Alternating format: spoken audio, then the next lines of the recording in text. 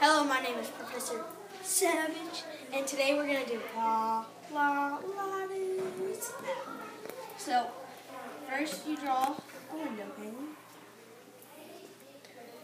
That is a masterpiece. I've never seen any Then window you draw pane a that good. diagonal line through the middle. Wow, Make sure to extend. that's nice. And then our question today is going to be 80.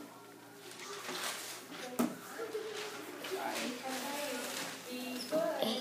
82 times 65. So you do easy one digit by one digit math. Multiplication. 6 times 2 equals 12.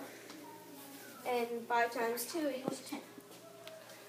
And then you do 8 times 6, which equals 40. 8. And then you do 5 times 8, which equals 40.